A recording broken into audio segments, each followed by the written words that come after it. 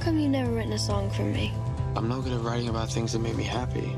If we weren't musicians, we could just go to college together. It's very inconvenient to fall in love at your age, especially if it's the real thing. Tell me what you thought of the story when you first read it. I just thought it was, because I knew about the fan base, I just thought it was really cool that a lot of young people were connecting to this story and connecting to the characters, and yeah, I just loved it in it, and I feel like it just had something for everyone, young and old. You know, everyone can relate to the love and loss and family love and a passion for something. I just think it kind of brought it all into a nice little... It. Yeah. Isn't it amazing how life is one thing and then in an instant it becomes something else?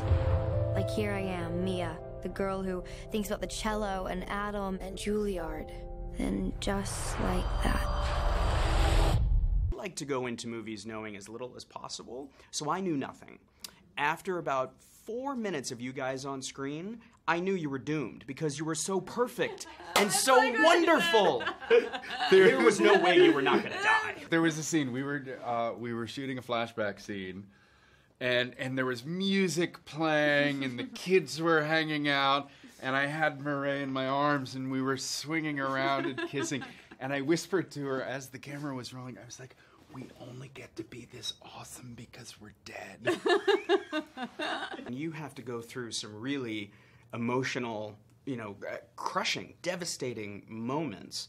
You know, it was hard. I mean, obviously, you know, when you kind of put it into perspective with your own family, it kind of crushes you to even start to think about it. So kind of living through those emotions every single day for like 2 months was hard, you know? It was really grueling and really kind of devastating, but it was kind of, you know, it was nice. It's nice to watch it in the movie and kind of see how realistic it is just because it's so well written and it was so hard to kind of not feel something when you're in those moments, you know?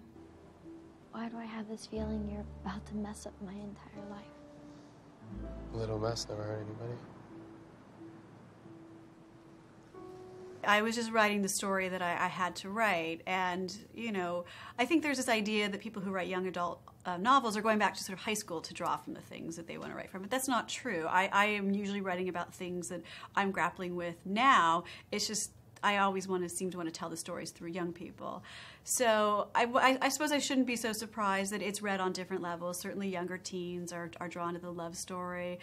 People with kids are really into sort of the idea of parents sacrificing everything. And then I get a lot of emails and letters from readers, and then there's a different category for people who've gone through a really profound loss. There's something that speaks to them about this book, and I think the movie will have the same effect.